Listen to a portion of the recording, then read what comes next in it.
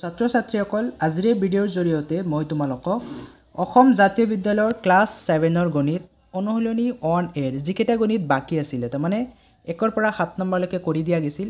এবাৰ আজিৰ ভিডিঅ'ত মই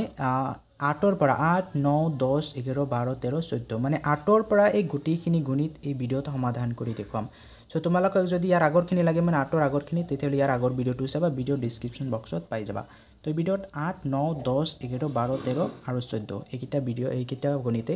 সমাধান কৰিম আমি এতিয়া সো প্ৰথমে আমি 8 নম্বৰ অংকলৈ আহিছো 8 নম্বৰ অংকটোত আমাক প্ৰশ্ন দিয়া আছে তলৰ উক্তিকেইটাত কি ধৰ্ম প্ৰয়োগ হৈছে উল্লেখ কৰা এই যে কিছুমান উক্তি আমাক দিয়া আছে এইবোৰত কি ধৰ্ম প্ৰয়োগ হৈছে সেই ধৰ্মটোৰ নাম আমাক ইয়াতে লিখিব দিছে তোমালোকে যদি 1 নম্বৰ অংকটো চোৱা 1 নম্বৰত কি দি আছে a + b + c ব্ৰেকেট ক'ত আছে আৰু b ৰ মাজত ব্ৰেকেট আছে সমান চিহ্নৰ এফালে কি আছে a + b + c প্ৰথমে a আৰু b ৰ মাজত ব্ৰেকেট আছিল ইয়াৰ পিছত সমান চিহ্নৰ এফালে b আৰু c ৰ মাজত ব্ৰেকেট আছে a আৰু b ৰ মাজত নাই এটো কি বিধি আছিল প্ৰথমে এই দুটা আৰু এই দুটা যদি সমাধান কৰা কি পাও ইয়াক কয় সন্মিলন বিধি তোমালোকে ইয়াতে লিখি দিবা সন্মিলন বিধি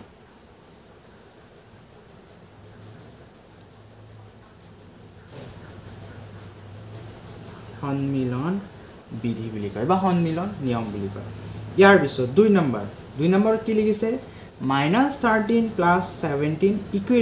17 + -13 তোমালোকে ভালদৰে লক্ষ্য কৰা প্ৰথমে 13 টো আগত আছিল 17 টো পিছত আছিল সমান চিহ্নৰ এফালে কি আছে 17 টো আগত আনি দিছে 13 টো পিছফালে লৈ গৈছে তাৰ মানে কি সূত্ৰ আছিল আমাৰ a + b = b + a হয়নে এনেকা যে সূত্ৰ আছিল a + b = কি হয় কেৱল উল্টা পাল্টা হয় b + a ক্ৰমটো চেঞ্জ হয় এৰ জায়গাত b আহিছে b ৰ জায়গাত a আহিছে ক্ৰমটো চেঞ্জ হলে ইয়াক কি বুলি কোৱা হয় ক্ৰম বিনিময় বিধি তো হ'ব আমাৰ ক্ৰম বিনিময় বিধি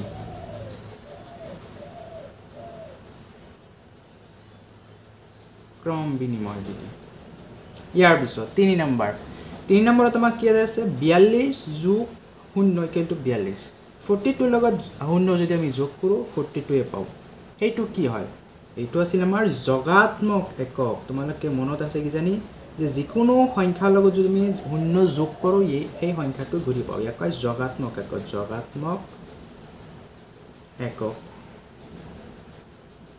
যোগাত্মক একক বিধি বুলি ক'ব পাৰা অকল যে যোগাত্মক একক বুলি লিখি দিয়ে হৈ যাব 4 নম্বৰটো কি দি আছে আমাক 92 + -92 = 0 যিকোনো সংখ্যাক সেই সংখ্যাৰ বিপৰীত সংখ্যাৰে যেটো সংখ্যা আছে ইয়াৰে যদি পূৰণ যোগ কৰা কি আহি যায়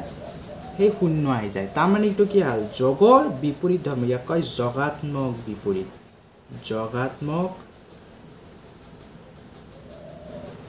বিপৰীত সংখ্যা বিপৰীত মনত আছে নে যোগাত্মক বিপৰীত এতে +92 আছিল ইয়াৰ লগত কি যোগ কৰিছে -92 +92 ৰ লগত -92 যোগ কৰিলে শূন্য পায় তাৰ মানে এনেকুৱা আছিল যে +2 ৰ লগত যদি আমি -2 যোগ কৰো কি পাও শূন্য পাও যিকোনো সংখ্যাৰ লগত যদি সেই সংখ্যাটোৰ বিপৰীত ক্ৰমটো যোগ কৰা শূন্য পোৱা যায় ইয়াক যোগাত্মক বিপৰীত ইয়াৰ পিছত 5 নম্বৰত কি দি আছে -16 + 39 এই দুটা যদি আমি যোগ কৰো কি পাও এটা অখণ্ড সংখ্যা এবাৰ চাওক -16 টো এটা অখণ্ড সংখ্যা হয় 39 ও একটা অখণ্ড সংখ্যা দুটা অখণ্ড সংখ্যা যোগ কৰাৰ পিছত আমি আৰু এটা অখণ্ড সংখ্যা পাইছো তেতিয়াহ'লে ইয়াক কি কয় ইয়াক কোৱা হয় অখণ্ড সংখ্যাৰ আবদ্ধ ধৰ্ম অকল মই আবদ্ধ ধৰ্ম বুলি লিখি দিছো আবদ্ধ ধৰ্ম ইয়াৰ আবদ্ধ ধৰ্ম কাৰণ যি দুটা যোগ কৰিছো ওপৰত যোগ কৰাৰ পিছত সেই অখণ্ড সংখ্যাই পাইছো ইয়াৰ পিছত 6 নম্বৰটো আমাক কি দিয়া আছে ব্ৰেকেট 25 + 17 -25 + 17 এই দুটা প্ৰথমে যোগ কৰিছে প্লাস 42 অকলে ৰাখিছে মানে প্ৰথমে এই দুটা ব্ৰেকেট দি আছে 42 টকলে ৰাখিছে কিন্তু সমান চিহ্নৰ ফালে কি কৰিছে 25 টো ককলে ৰাখিছে কিন্তু 17 আৰু 42 মানে 17 আৰু 42 ক ব্ৰেকেটত ৰাখিছে কি হৈছে নহলে প্ৰথমে এই দুটা ব্ৰেকেট আৰু সমান চিহ্নৰ ফালে এই দুটা ব্ৰেকেট তেতিয়াহলে ইয়াক কি হয় সেই প্ৰথম যেটো বিধি আছিল প্ৰথমে এই দুটা ব্ৰেকেট সমান চিহ্নৰ ফালে এই দুটা ব্ৰেকেট ইয়াক কয় সন্মিলন বিধি মানে সন্মিলন বিধিটো দুইবাৰ দিয়া আছে আমাক এইখিনিয়ে ইয়াৰ পিছত আমি 9 নম্বৰ অংকলৈ আহিছো 9 নম্বৰ অংকটোত আমাক প্ৰশ্ন দিয়া আছে যে -129 ৰ পৰা মাইনাছ 842 আৰু 469ৰ যোগফলটো বিয়োগ কৰা এতিয়া আমাক বিয়োগ কৰিব দিছে কি বিয়োগ কৰিব দিছে মাইনাছ 129ৰ পৰা এতিয়া তোমালোকে ডাইৰেক্টলি বহাই যা মাইনাছ 129 মাইনাছ 129ৰ পৰা বিয়োগ কৰিম কি বিয়োগ কৰিম বিয়োগ কৰিছোঁ কি বিয়োগ কৰিব দিছে মাইনাছ 842 আৰু 469ৰ যোগফল এয়া এইটো আৰু এইটোৰ যোগফল মানে কি এই দুটা যোগ কৰি এইখিনিৰ পৰা বিয়োগ কৰিম যেহেতু দুটা আছে আমি ব্ৰেকেট দিছোঁ মাইনাছ 842 প্লাছ কিয় দিছোঁ কাৰণ এইটো আৰু এইটোৰ যোগফল এইটো মানে মাইনাছ 40 প্লাছ এইটো 469 ফাৰ্ষ্ট ব্ৰেকেট দিয়া ছেকেণ্ড ব্ৰেকেট দিব নালাগে বুজি পাইছা মাইনাছ 129ৰ পৰা বিয়োগ কৰিছোঁ মাইনাছ 129ৰ পৰা বিয়োগ কৰিছোঁ কি বিয়োগ কৰিছোঁ মাইনাছ 842 আৰু 469ৰ যোগফল 842 আৰু 469ৰ যোগফল মানে যোগ এই দুটা বিয়োগ কৰিব দিছে এতিয়া সমাধান কৰি যা মাইনাছ 129 মাইনাছটো ভিতৰত ভৰাই দিব লাগে আমি মাইনাছৰ কাম পিছত কৰবা দে এইটো ৰাখি দিয়া মাইনাছটো ৰাখি দিলোঁ মই ধৰিলোঁ ভিতৰৰ কামখিনি আগতে মই সমাধান কৰিলোঁ ভিতৰত কি দিয়া আছে এটা মাইনাছ আনটো প্লাছ এটা মাইনাছ আনটো প্লাছত আহিলে আমাৰ কি কণ্ডিশ্যন আছিল যে আমি প্ৰথমে চাম যে কোনটো ডাঙৰ হয় সেইটো আমি চিনাক্ত কৰিম এতিয়া যদি চাওঁ 842টো ডাঙৰ হয় কাৰণ ইয়াতে 469 ইয়াতে 842টো ডাঙৰ হয় এবাৰ চাম 842টো ডাঙৰ পাই গ'লো এই ডাঙৰটো কি আছে প্লাছত নে মাইনাছত ডাঙৰটো কি আছে মাইনাছত তেতিয়াহ'লে এনচাৰটো মাইনাছত আহিব পাই গ'লো ইয়াৰ পিছত আমি ডাঙৰৰ পৰা সৰুটোক বিয়োগ কৰি দিম 842ৰ পৰা 469 তোমালোকে বিয়োগ কৰা যদি এইখিনি বিয়োগ কৰা ইয়াৰ এনচাৰটো পাবা 373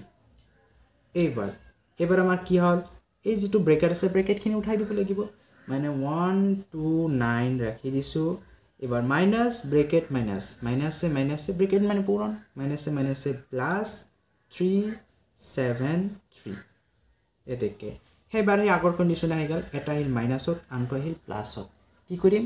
আমি আকৌ চিনাক্ত কৰিম ডাঙৰ কোনটো হয় ডাঙৰ হ'ল এইটো কাৰণ 373টো ডাঙৰ হয় 129তকৈ 373টো ডাঙৰ এইটো আছে কি প্লাছত যদি প্লাছত আছে এনচাৰটো প্লাছত আহিব এতিয়া মাইনাছ দিয়াৰ দৰকাৰ নাই এবাৰ ডাঙৰৰ পৰা সৰুটোক বিয়োগ কৰি দিয়া মানে 373ৰ পৰা 129 যদি বিয়োগ কৰি দিওঁ ইয়াৰ এনচাৰটো পাম আমি 244 এইখিনি হ'ব আমাৰ এনচাৰ ইয়াৰ পিছত আমি 10 নম্বৰ অংকলৈ আহিছোঁ 10 নম্বৰ অংকটোত আমাক প্ৰশ্ন দিয়া আছে 49 আৰু মাইনাছ 67ৰ যোগফলৰ পৰা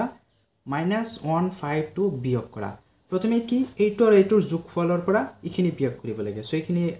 49 মাইনাছ 67ৰ যোগফলটো উলিয়াই প্ৰথমে কি কৰিম 49 আৰু কাৰ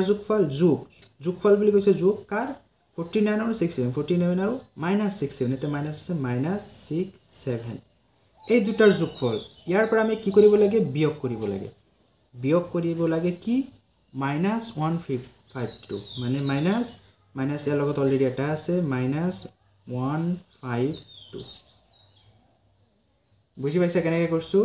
যে 49 এতে ব্ৰেকেট এটা দি দিবা দেই থাৰ্ড ব্ৰেকেট মই এটা দি দিছোঁ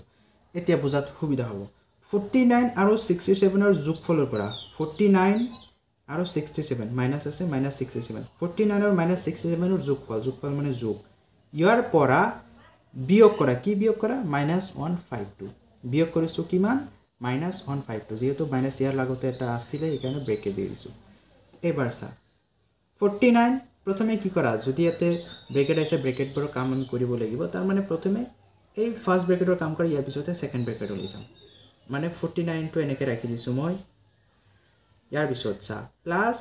মাইনাছ মাজত কি আছে ব্ৰেকেট মানে পূৰণ প্লাছে মাইনাছ এইফালে আহিব 67 এইফালে যদি আমি চাওঁ মাইনাছ মাজত কি আছে ব্ৰেকেট মানে পূৰণ মাইনাছে প্লাছ এইফালে আছে 152 এইবাৰ চা কি আহিল আমাৰ 49 এটা আছে প্লাছত আনটো আছে মাইনাছত এতিয়া আমি চাব লাগিব ডাঙৰ কোনটো হয় সেই কণ্ডিশ্যন আহি গ'ল ডাঙৰটো হ'ল 67 যেহেতু 49তকৈ 67 ডাঙৰ হয় ডাঙৰটো পাই গ'লোঁ 67টো কি আছে প্লাছত নে মাইনাছত এইটো মাইনাছত আছে তেতিয়াহ'লে এনচাৰটো আহিব মাইনাছত ইয়াৰ পিছত কি কাম হ'ব যে ডাঙৰৰ পৰা আমি সৰুটোক বিয়োগ কৰিম 67ৰ পৰা 49 বিয়োগ কৰা যেতিয়া আমি 67ৰ পৰা 49 বিয়োগ কৰিম ইয়াৰ এনচাৰটো পাম 18 এইফালে আমাৰ কি আছে প্লাছ 152 এতিয়া সেই আগৰ কণ্ডিশ্যন আহি গ'ল এটা মাইনাছত আনটো প্লাছত যদি আহে কি কৰিম আমি চিনাক্ত কৰিম ডাঙৰ কোনটো এতিয়া দেখা গৈ আছে 152 টো ডাঙৰ হয় এতিয়া 152 ডাঙৰ আছে প্লাছত তেতিয়া আনসাৰটো প্লাছত আহিব মাইনাছ দিব নালাগে 152 পৰা 18 যদি আমি বিয়োগ কৰোঁ ইয়াৰ আনসাৰটো পাম 134 ইয়াৰ পিছত 11 নম্বৰ অংকটোলৈ আহিছো আমি 11 নম্বৰত আমাক প্ৰশ্ন দিয়া আছে দুটা অখণ্ড সংখ্যাৰ যোগফল -37 ইয়াৰে এটা সংখ্যা 72 হলে আনটো সংখ্যা কিমান সো এটা আমাক কি দিয়া আছে দুটা অখণ্ড সংখ্যাৰ যোগফল যোগ কৰিলে কিমান পায় হেতু দিয়া আছে আৰু ইয়াৰ যিকোনো এটা সংখ্যা দিয়া আছে বাকি আনটো আমি উলিয়াব লাগে সো এনেকা যদি থাকে তুমি প্ৰথমে কি দিয়া আছে কি আগতে লিখি লোৱা সো সমাধানত তোমালকে লিখিবা দিয়া আছে সংখ্যা দুটাৰ যোগফল -37 যেটো আমাক দিয়া আছে যোগফল -37 ইয়াৰে এটা সংখ্যা 72 এটা সংখ্যা 72 এটা আমাক কি উলিয়াব দিছে আনটো সংখ্যা এতেকে লিখা এতেকে আনটো সংখ্যা আনটো সংখ্যা কি হ'ব তোমালকে এটা কথা সদায় মনত ৰাখিবা যদি যোগফল দিয়া থাকে যেটো যোগফল দিয়া থাকিব হেইটোৰ পৰা আনটো সংখ্যাটো বিয়োগ কৰিবা যদি যোগফল দিয়া থাকে কিন্তু যদি বিয়োগফল দিয়া থাকে সেই বিয়োগফলটোৰ পৰা আনটো সংখ্যা যোগ কৰিব লাগিব হেইটো মনত ৰাখিবা মানে উল্টা কামটোহে আমি কৰিম এতে যেটো দুটা সংখ্যাৰ যোগফল দিয়া আছে যোগফলটো আগতে বহোৱা 37 ইয়াৰ পৰা আমি কি কৰিম যেটো যোগফল আছে ইয়াৰ পৰা বিয়োগ কৰিম কোনটো বিয়োগ কৰিম যেটো আনটো সংখ্যা আমাক দিয়া আছে ইয়াৰ উল্টা কামটো কৰিম 72 বুজি পাইছা দুটা সংখ্যাৰ যোগফল যেটো দিয়া আছিল তাৰ পৰা আমি এটা সংখ্যাটো বিয়োগ কৰিম তেতিয়াহে সংখ্যাটো পাম এবাৰ চা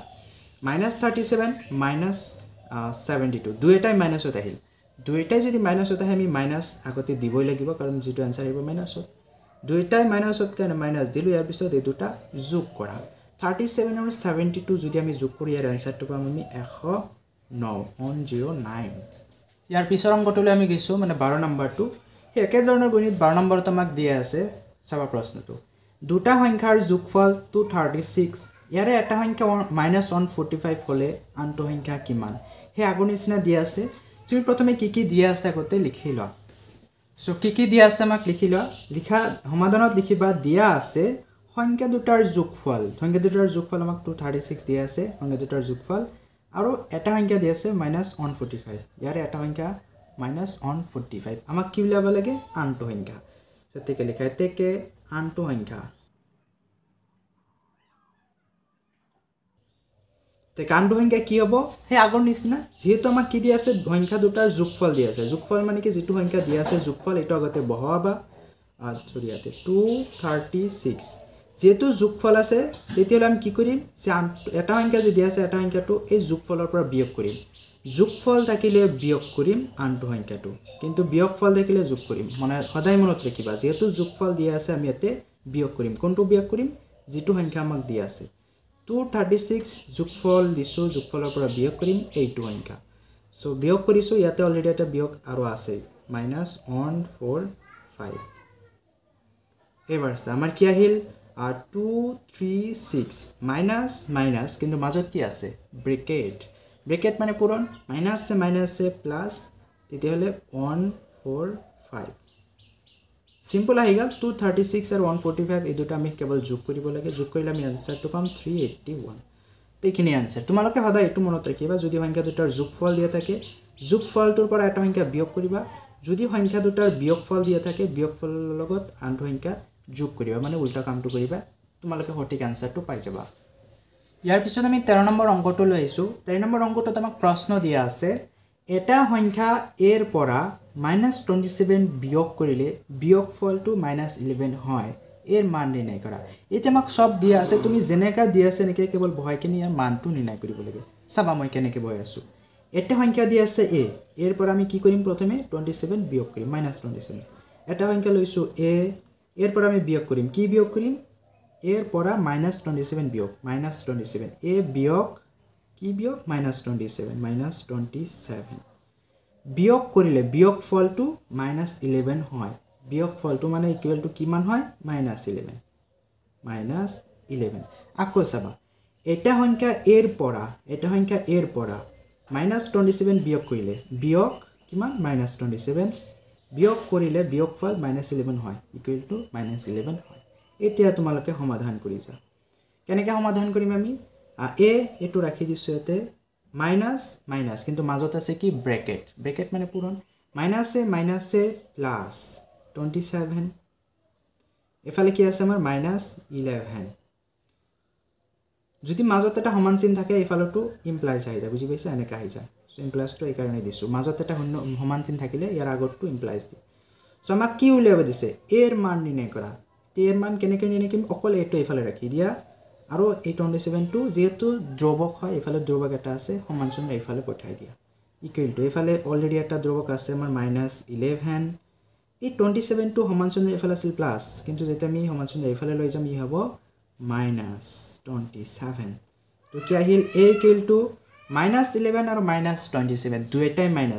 মাইনাছত আহিলে আমি কি কৰো প্ৰথমে মাইনাস এটা দি লাও ইয়াৰ পিছত এই দুটা যোগ কৰো সো 11 আৰু 27 যদি আমি যোগ কৰো ইয়াৰ আনসাৰটো পাম আমি 38 -32 থাকি গেল তাৰমানে এৰ ভ্যালু পাম আমি -38 ইয়াৰ পিছত আমি একদম শেষৰ প্ৰশ্ন লাইছো একদম শেষত মানে 14 নম্বৰ প্ৰশ্নত আমাক দিয়া আছে তলৰ উক্তিবোৰ সত্য নে সত্য লিখা আমাক যে কিছুমান উক্তি দিয়া আছে এইবোৰ সত্য নে সত্য এইটো আমি দেখুৱাব লাগে প্ৰথমটো কি দিয়া আছে আটাইতকৈ সৰু অখণ্ড সংখ্যাটো 0 হয়নে আটাইতকৈ সৰু অখণ্ড সংখ্যাটো 0 হয় নেকি